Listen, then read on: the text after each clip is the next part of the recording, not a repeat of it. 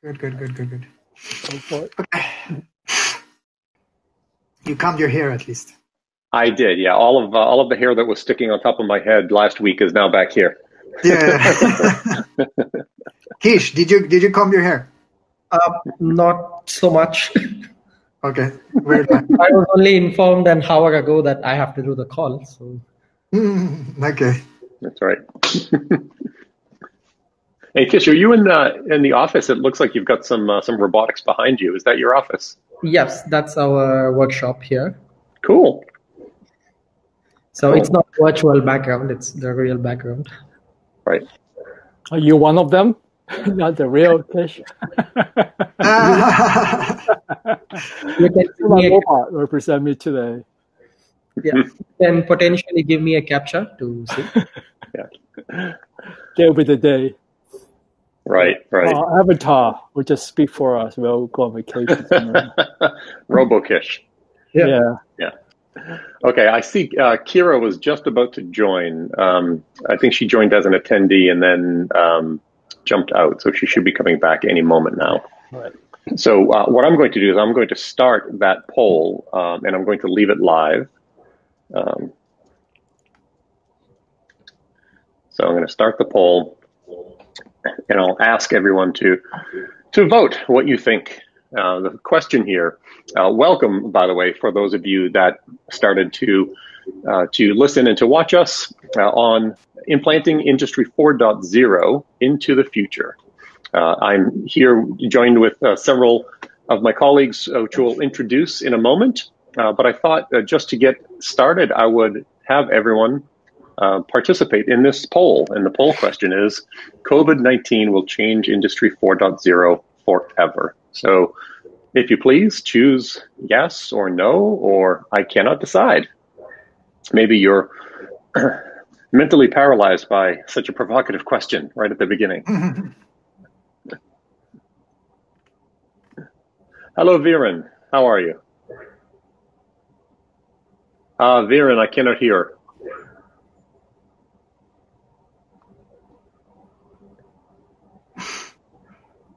Can others hear Viren? No. And also, I think we need to get Kira join as a speaker. Kira is an attendee, yes. Yeah, I wish I could. No, I will say hello to her and ask her to switch over to us as the attendee. Okay, thank you. Thank you, Stan. I appreciate it. Yep. Okay, so far we have a unanimous answer to the poll question right now. Everyone who has voted has said yes, COVID-19 will change Industry 4.0 forever, which I find fascinating. And we're about to talk about this for the next 40 or 45 minutes. So without further ado, what I would like to do, I'm going to end the poll, by the way, because it's now unanimous. Everyone that has voted, and we've got 9 people who have voted, everyone has said, yes, COVID-19 will change Industry 4.0 forever. So nobody thinks this is just a temporary impact to Industry 4.0. Let's see if any of our panelists disagree. So I'm going to end this poll right now. And the poll is ended. And what I'd like to do is I would like to welcome everyone to the session. I'd like to begin by introducing myself, and then I'll go around and ask each one of the panelist members to provide a brief introduction to themselves and their organization. I'm going to do my best on this call to speak as little as possible because as the host, I know the least of all of these panelists about the particular topic, so I'm here to facilitate. My name is Ed Adams. I'm the CEO of Security Innovation, and I also host a monthly talk show called EdTalks on various cybersecurity topics. Let me please kick it over to you, Stan, to introduce yourself, if you will. Oh, great. By the way, I got a message from Kira. She said she couldn't log in as a speaker. She contacted the company who runs the software to try to get a response how to switch it. She had a problem switching. So she just had to attend as a attendees for now. Okay. Well, hopefully we can hear from Kira soon, even just by entering in some comments or the questions in the bottom right-hand area of the screen. That's fine. Yeah. Okay. My name is Stan Fung. I'm a MD with FarSight Ventures. It's a family office investment fund. We invest in both public and private companies. But before I become my own shop owner, I have been doing venture capital for 30 years in institutional areas. So primarily invest in TMT space. First started in Boston and then go national. In the last 10 years, I actually have been commuting back and forth between US and China, invest in both countries, targeting really global startup firms in the technology space. And hopefully bring public and go acquire good prices. That's my job. Excellent. Thank you. Rufus. Thank you. My name is Rufus Lidman. I have a background with PhD studies and some severe work within data. I'm a serial entrepreneur with 6 ventures, 2, 3 OK exits. And before that has been working with corporations all over the world in more than 100 companies and with working with digital strategy for big corporations and writing a couple of books and launching some apps with a couple of million downloads, etc. Great. And presently you're focused in the tech education space, yes? Yes. Now I got the company in Singapore, based in Singapore, with development in Vietnam and content migration in Philippines, etc. So rather Asian company, focusing on emerging markets, education technology for emerging markets. Fantastic. Viren, please introduce. Sorry, we still cannot hear you, Viren. All right, so Viren is the Chief Executive Officer for Sigma Electric Manufacturing Corporation, and he's joining us from the USA, as I am, as well as Stan. Hopefully, we can get Viren's situation sorted out. You appear to be muted, Viren, so maybe we can unmute you at some point in time. But with that, let me turn it over to Kish, please. Hi, so my name is Kishant, so in short, Kish. So I represent Macco Robotics here today. I am the CTO of Macco Robotics.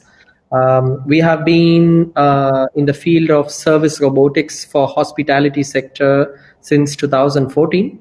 And we have expanded our global presence with headquartered in Sevilla, Spain, where we have our manufacturing facility.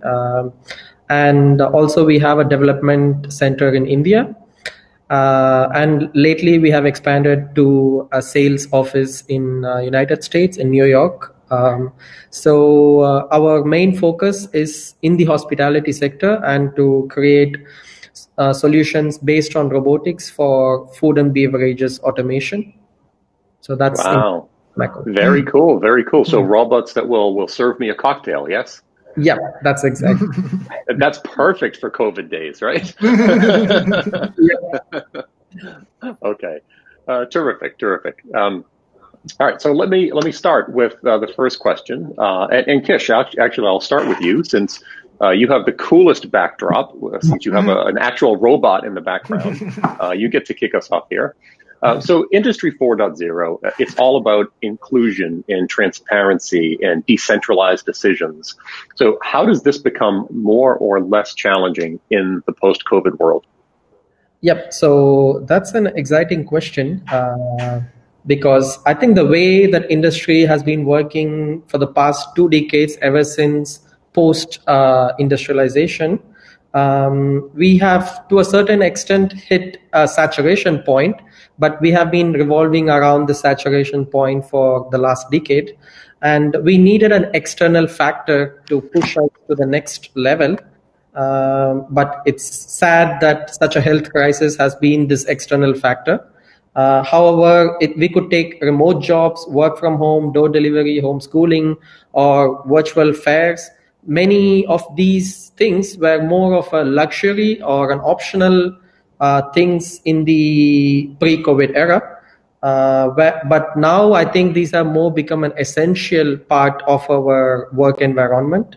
So I would say that humans work at the comfort of technology and not the vice versa in this industry 5.0. So I think post-COVID, the world is definitely going to be less challenging for fast forwarding with the 4.0 implementation, or I could say to begin with 5.0. Yeah, very interesting. You know, we have been talking for years about using drones to deliver packages and mobile grocery stores that will come to you. But so you think that COVID has really served as a catalyst to make this much more accessible and necessary for everyone? Yes, certainly in Macco Robotics point of view, like we have our interest from the customers has peaked at least by tenfold. Wow. So, good for you. Fantastic. Stan or Rufus, comment. Yeah, and I think one of the things I'll bring up along the way is, given that we have a global audience, I know not just in this group, but in Horasis, Horizons, we cover a lot of emerging countries, particularly in Africa, Southeast Asia, and South America. Sometimes when we have comments from a developed world, we always assuming that the world is the same, consistent across the board, and doesn't, right? So I think in the developed world, we certainly see the speeding up of adoptions, remote learning, remote healthcare treatments. But I just wonder, if we take the same, because I follow a company that does e-commerce in Africa, called Jumia, from Nigeria, and they just don't have the same pace of speeding up as Southeast Asia, or the Alibaba of China or Amazon US. So I think we got to be aware that when we talk about speeding up of the adoption, things have become more digital and become more remote. We have to look at the degree of speed of change. That's important to remember. And so hopefully as the United Nations or global development agencies sees that, we'll start to shift resources to help the emerging countries, which is half the world, right, go under that radar screen. And it doesn't cost a lot, from relative scale of capital cost, but it does provide huge impacts on the adoption and speeding up of the digitization. So something to remember as you make we comment on the rate of change, including 5Gs, including the emerging adoption of digital remote world. Right. So let me shift a little bit to more sort of a social question. And actually, Rufus, I'll start with you on this one because you, in our preparation sessions, really helped consolidate this. So hopefully I'll do it justice here. But in the pre-COVID world, governments were sort of losing traction and power to large corporations and citizens. And culture had shifted to more of a focus on what you called people and planet, which I think was a very nice, pithy term. Obviously, technology enabled this transition. But after COVID, it seems like governments have taken or seized the opportunity to claw back some power. And it certainly has happened in my country, in America, and I think in the West in general. And the desire to invest in people and planet at the same time has never really been greater. So that technology that has catalyzed this critical business transformation, like the work from home and the sort of instant remote education, which is sort of thrust upon us, making us a truly digital society overnight. So how will this affect the ongoing waves for the power structure in the cultural movement, focusing on doing good for the people and the planet? Yeah, I'd like to. It's a super interesting question, of course, and it's a question of power, but pre and post COVID. But I'd like to reframe the question, and in order to get a real good answer for that is to choose the right perspective. And like you say, the perspective, there are advantages of looking at it from a government perspective or a corporate perspective. But as you say, when governments has been losing their power to corporations and to people, there comes something that is rather fun. Is that governments listen to people 1 day every fourth year. No, that's 0.1% of the time that governments listen to people. In the Western society, in dictatorships, they don't listen to you at all, or eventually they have to, but momentarily they don't. So that gives a lot of power to the people when looking for from a company perspective, because companies listen to their consumers every day. If you don't like your company, you will stop buying from the company, and the company will die. So the relationship between the consumer and the company is much more empowered than that between the citizen and the government, which gives I think the perspective for looking at what's going to happen between pre and post COVID. The people perspective is the most important one, the most crucial one for doing the trend spotting. What will happen ahead? What is the single most important thing that's happened to people during COVID-19? The single most important thing, apart from the 1 million that died and the tragedy for their relatives, etc., but for all the rest of the billions of people all over the world, for us, what is the single most important thing? The dramatic change is social distancing. And social distancing is totally opposite what happened during the first revolution, the second industrial revolution, and the third industrial revolution, which brought us together. So now we are doing social distancing, and in one part that is consolidating things that has been happening before. That is consolidating that we have been doing remote shopping before. That's totally dramatically being consolidated with Alibaba, like you say, and for Amazon, etc. We have been doing remote relations before. Now that's totally exploding for Facebook and Tencent, etc. That's right. And we have been doing remote banking, remote entertainment, and now it's exploding for Spotify, Netflix, etc. So that's being consolidated.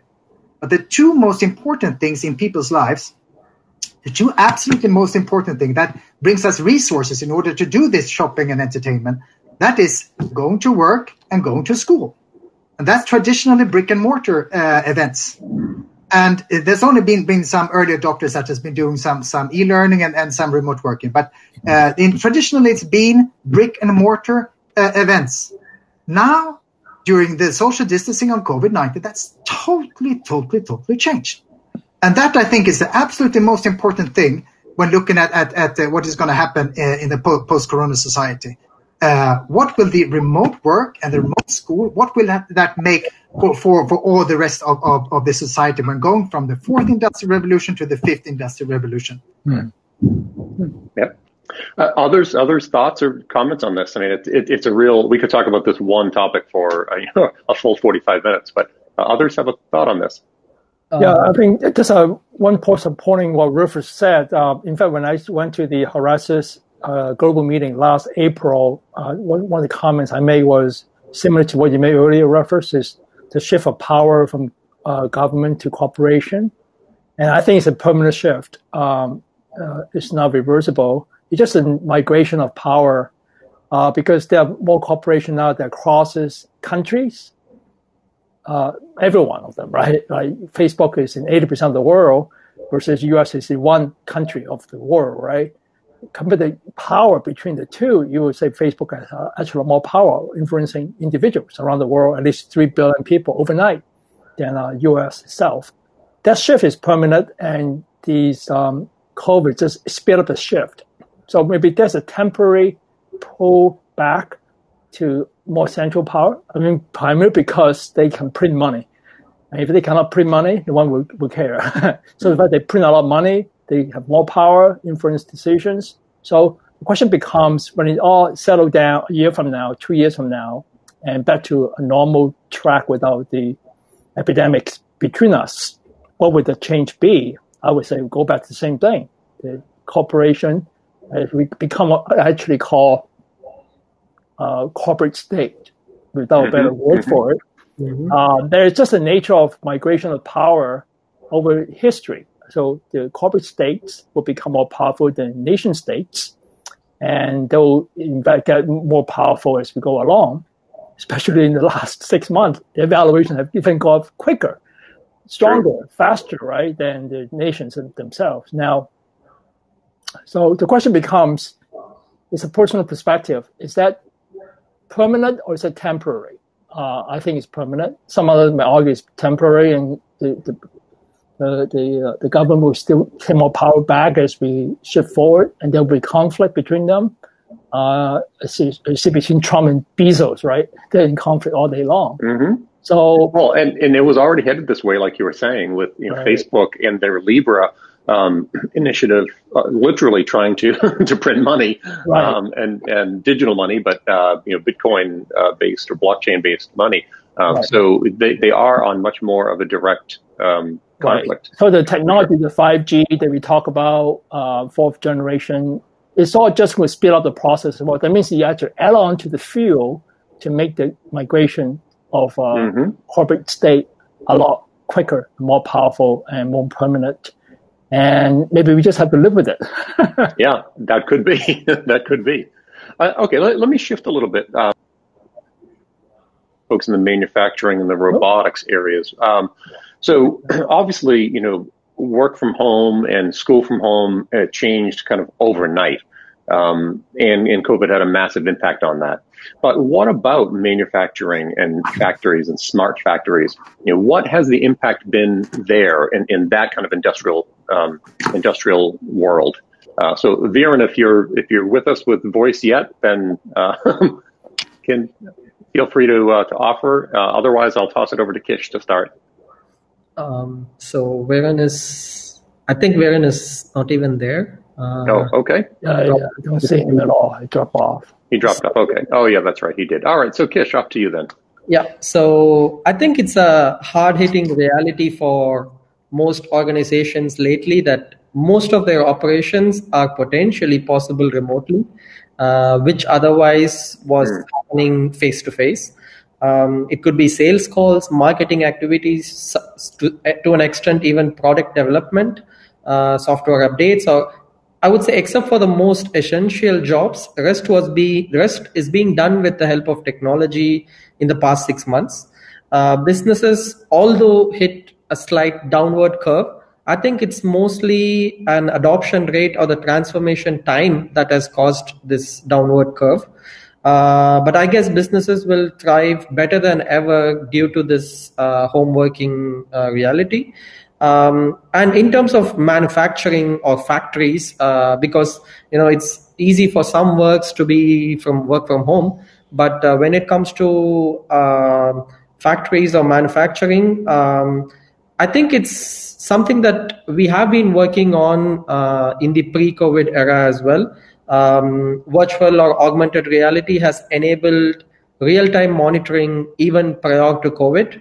And even robotics clubbed with this virtual reality and augmented reality would enable real-time remote manipulation to a greater extent. So in terms of Macco robotics, one such thing is where previously we have these packed food items that are mass manufactured in an industry and then sent over to the supermarkets. But I think with this evolution, we could potentially have robots working in the restaurant preparing, individual dishes. And with the help of virtual reality or augmented reality clubbed with robotics, an expert chef could be cooking from his home, but it would be the robot actually cooking for him in the kitchen. Now, that's a very interesting perspective. So, I have seen organizations like Boston Robotics, for example. Historically, they build essentially robots that sort of look like dogs and kind of walk and act and talk like dogs, but they can also open doors. They have human robots that can do flips, all that sort of stuff. But they didn't have a lot of real demand for their products. And I thought it was interesting that you said demand for your Macco robotics has gone up tenfold in post-COVID times. I've seen some of the Boston Robotics, like the Spot, their dog, is being used at places like Amazon.com in the pick and pack factories, walking around doing temperature checks automatically. So that the robots are kind of doing that. I'm sorry. Sorry, Ed. No, go ahead, please. Yeah. So I guess where Macco is functioning is kind of like the essential goods, like food is more like an essential thing. And it could be lockdown or it could be another lockdown in the future. Food is something essential. And I think that's the reason why we are seeing the interest rising, because many restaurants or food sector want to become more stable, not depending on any kind of resources. And I think to sum up the question, like any experienced staff is needed for any sector, where computer skills are more like an essential skill these days, even if it's restaurant sector or industries or e-commerce. In future, whatever skills it is, I think virtual reality or augmented reality, getting to know how to work with robots would become like an essential skill. And anything apart from that would be a core skill for them. So that it's an interesting point, though, because in pre-COVID, a lot of challenges with Industry 4.0 included high capital expenses, lack of trained staff to operate and troubleshoot those technologies. So how has this changed in the last 6 months? And anyone can answer that one, whether it's Kish or Stan or Rufus. Feel free. I think I can give. Please. Start us off. Yeah, so I think that mostly just temporary changes in the last 6 months. That should also be with work from home to a certain extent, because we say that work from home is highly possible for most operations, but there are essential things such as brainstorming or creating a hardware product that requires people to interact physically and then create a product. So I think to some extent, these changes wouldn't last long, although this has prepared most businesses to be ready for whatever is forthcoming. And as I previously mentioned, I think it was in the economic, within the power question, where people were speaking about how things are going to change between government and private organizations. I think that would be a change from linear economy to a circular economy. And that is probably a side effect of this COVID crisis. So I think that's going to be more permanent change in terms of economic operations. Right. I have a comment to add to this discussion, is in the sense of, I think there are two major themes that affect that question. One is just, of course, the COVID that becomes like a driver for speeding up the automation, the process of supply chain integration. But the other change that just has been ongoing the last couple of years with the conflict between U.S. and China on trade policies, and that will shift the war into two camps of technology development is going to happen as we speak. So China is going to launch its own blockchain, and they are way ahead of the rest of the world in terms of standard blockchain configuration and infrastructures. And I know for a fact that when China set up supply chain manufacturing setup, it just goes straight to Internet 4.0. They just skip the whole generation. Everything is most advanced in automation, and you don't care about the impact on labor at all. They just simply say, use the best. So they're not shown publicly, but it's there, right? And then with that trade conflict that is getting harder every day, it become two different paths of development. And U.S. will end up going to insource a lot of production back in the U.S., and you will go straight to automation too. You're not going to take hard labor, do what we used to do 50 years ago, build cars. You just go straight to most advanced automation.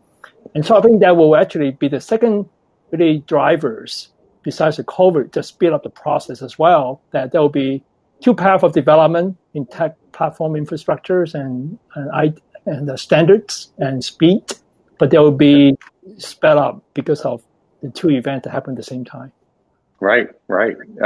Rufus, do you have any thoughts on how COVID is going to increase conflict, whether it's between two nation states or it's between corporations and government? Wow, conflict is a big subject. No, I think it should be the opposite direction. Actually, I think it's when we're doing again taking the people's perspective. If we're going for a lot is going to happen. That, like you were talking about before, there were already a new generation with a culture movement for taking more focus on the people and the planet. Before, and that is going to be accelerated due to COVID-19. When you've seen that, or the things that the governments before said that was impossible, that we've actually seen during the lockdown that it was possible, and it has affected the environment. No, so when getting such evidence like that will get again with people having a lot of power as consumers, not only as citizens but as consumers, that will make people moving in the same direction as companies. And that is taking more care of the planet and being more inclusive to people. So I don't think there's always going to be conflicts, and I think that's between companies more than between people and the other constituents, because there will be a fight for the hegemony, because there will be a hegemony in all these verticals. There are not room for everyone, but there will be 2-3 companies in all these sections, so to speak, and they will have a more power. And commenting on what Stan was saying before, that he was seeing this as a permanent drive for remote work and remote school. Humans are the species that are the most adaptable on the planet, except for rats and cockroaches. So this and now we've that's good company to keep. Yes. Now we've adapted to the remote work and remote schooling. Then we're adapting to it. We're seeing the advantages of it. This will be a permanent drive, and this permanent drive will probably make us less, hopefully, and probably in less conflict, at least between people. Interesting. So I want to build on something that Kish had mentioned earlier. I have this image in my head because he was talking about an expert chef working from home, and there's a robot that's in the kitchen in the restaurant actually preparing the meal. And I just had this vision of someone like Chef Gordon Ramsay screaming at the robot, "No, you didn't chop it right." But my question there is, so remote working,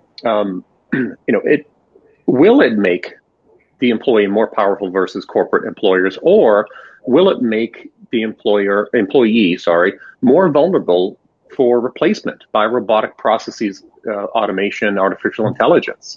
Stan, what do you think? Yeah, well, that's what 4G is all about, right? The fourth industrial revolution is all about all the edge computing, all the computer talking to computers, all the processes being automated without human interaction, responses being made based on circumstantial changes around it.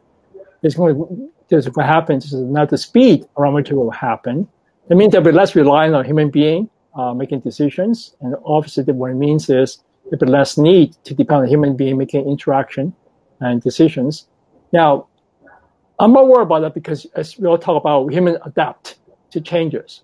So there'll be new jobs being created. There'll be new work settings that's being created, more home than home office, and more leisure time that we'll figure out what to do with them. And there'll be more entertainment, more other use of our time. So I think we adapt to it, and you can probably end up make as much income by working less hours.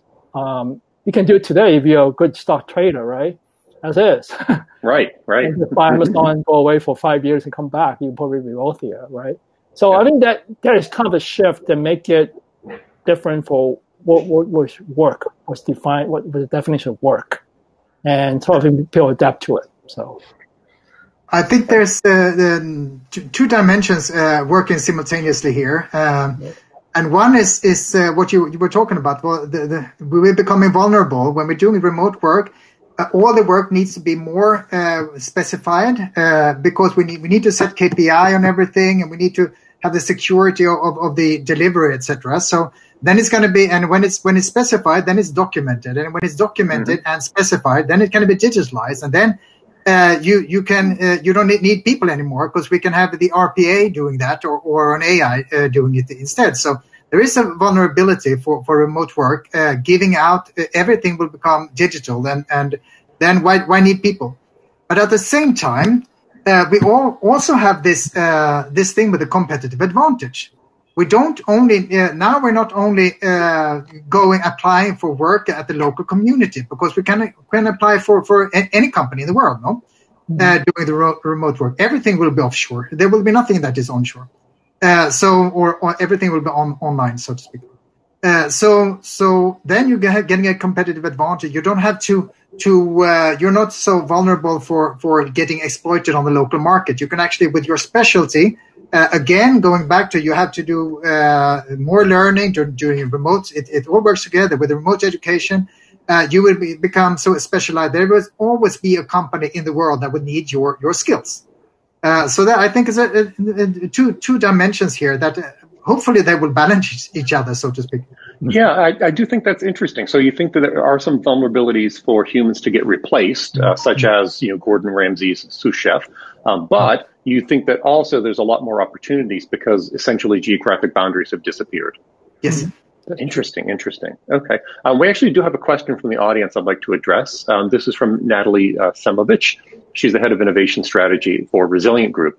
And Natalie says, in 4.0 in manufacturing post-COVID, will we see a boost in advanced manufacturing within territories that were losing to offshore markets previously? Are the advances in Industry 4.0, are they strong enough as a tipping point to reverse or alter some of those trends? Yes, let me jump on that. There's what I mentioned earlier, is that there'll be a lot of at least in developed world, there'll be a lot more insourcing back into the developed world. There'll be a lot more shifting of the supply chain to other emerging countries, in Southeast Asia, for example, from China. I mean, that will change, but when it happens, people are not going to just take a 25-year-old manufacturing lines and plug it in and just do what we used to do 25 years ago. It all will be advanced technology, advanced software, advanced supply chain management, and using AI as a way to produce it more efficiently. So I think to answer the question, yes, there will be definitely a push for advanced development a lot quicker to adopt the 4.0 solutions. Mm-hmm. Kish, have you seen this type of trend shifting in your industry, being in the robotics manufacturing space? Yes, particularly even in our case as well, we have seen a change because previously what we had in our product pipeline to be outsourced to other countries, we potentially, after the lockdown, started looking for providers within the nation due to various factors. Although I think it's a question of what level of a company. It's a question between, are you a startup, a medium enterprise, or a large enterprise, and to what extent we can bring the manufacturing, reverse it. Right. So I think, one of the positives that has come out of COVID is this massive increase in demand for robotics, such as the ones that you generate from Macco Robotics, also Boston Robotics, etc. Previously, it was only in the sort of high margin businesses, sort of like healthcare surgery, where there was a lot of robotic assistance. But you're now talking about robotics for food service industry, which historically is very thin margin. And I think it's going to be very interesting to see if the increased demand allows you to increase your economies of scale, thus lowering pricing and making it more accessible for industries with thinner margin, such as food service and, of course, education. Rufus, do you have a thought on that? Well, I think this is one of the two most important things that is going to happen is with remote work and remote schooling is first, you have a possibility for a climate change. We've all seen what was going to happen when you're doing remote work and remote school. So will that be a savior for the planet? Like we had the discussion during the plenary of climate change today. I don't know, because there will other processes that were working in the other direction. But I'm clearly optimistic regarding that. But the other one is what you were talking about right now when it comes to education, remote schools. Before we had like 20, 30 million, the biggest companies in the world working with EdTech, they had 20, 30 million subscribers now. We're counting this in we have 78% of all the students in the world, we're counting 1 billions, no? So then that's a catalyzation for remote school for real. And then we have the possibility for educating not only the 10% that is highly educated in the world, but actually 100%, or at least the 50% that are motivated and has a mobile phone. And I think that has never been a possibility in the brick and mortar world. And now, post COVID-19, there is a possibility for this, and that is probably the biggest change of all. Getting these billion of people to getting highly skilled and highly educated. And we will not invent one Einstein every 100 years and one Elon Musk every 10th year. We will invent an Einstein every year and an Elon Musk every month instead. That would be a wonderful future, actually. Would love that. We did have another question come in from the audience, and the question was, how do you see trade barriers impacting offshoring versus onshoring? Now, even though we did address the onshore versus offshore, it wasn't necessarily around trade barriers. So if any of the panelists have a thought on that, feel free.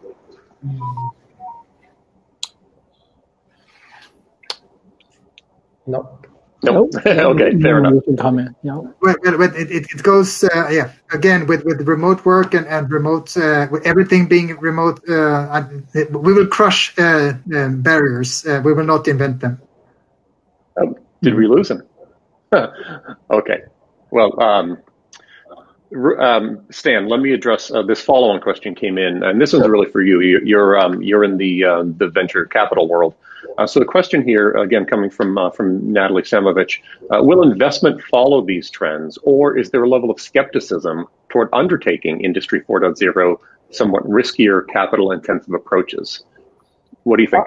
No, actually, the switch to 4.0, in fact 5.0 coming up, is a permanent change. And one of the key part is a convergence, right? As we all know, it's not just with the IoT by itself, it's 5G, IoT, AI, edge computing. A number of changes happen at the same time that create this 4G world of fourth industrial revolution. That change is going to happen.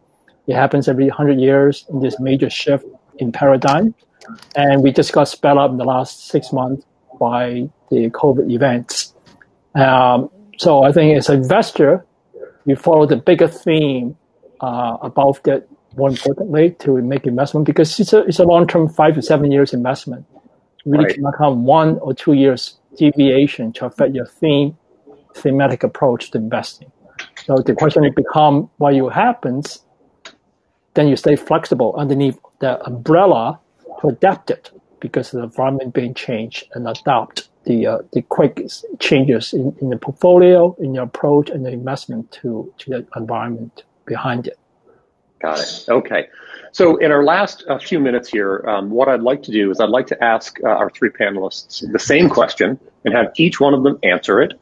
And if you please, try to keep your answer 10 words or less, which I know is not an easy thing to do. So here's the question, and I'll start with Kish, then move to Rufus, and finish with Stan. So Industry 4.0 was all about the convergence of technology, something Stan was just talking about. In your opinion, Industry 5.0 will be all about blank. So fill in the blank. So Industry 5.0 is going to be all about coexisting with technology or collaborating with technology in a massive scale. Okay, great. Rufus, are you with us? Yes, I'm here. And I like that. I would say that it will be the final seizure of power from corporations and citizens, and which will be a permanent change that Stan was talking about, and who will be using emerging technology in dramatically innovative ways in order to make improvements for people and the planet. And it will be so dramatic, we will even have to invent a new word. Disruptive will not be enough anymore. All right. Stan, to you, sir. So I think the fourth generation of, fourth industrial revolution just happens. It's a 20-25 year cycle before it become mature. So I think I would probably wait for another 10 to 15 years to answer the next question. What's the next wave? Because no one knows. Because we're just so creative to create what's next. So I don't know the answer to that question. Fair enough. We did have one last question that came in from the audience, and hopefully we can address it in the last minute we have. It was around the investment question a couple of minutes ago. So the question is, what leadership culture do you see in this investment environment? And I think that was for you, Stan. I think leaders has its own definition. People, how you lead is hard to train, is a little bit inert, a little bit built in. And so you'll see it when you see it. So I think there always is the most powerful. So we always argue, do we invest in idea first or people first? Right. People first, every time. So that becomes the definition of leadership. Excellent. Excellent. Okay, so this session is wrapping up right now. I'd like to thank you all for your participation. Thank you for the great panelists joining me, Stan Fung of FarSight Ventures, Rufus Lidman from AIAR EdTech, if I said that right, hopefully I did, and Kish from Macco Robotics in Spain. Thank you all. I hope you enjoy the rest of this truly extraordinary conference, and I wish you all the best. Bye-bye. Thank you so much.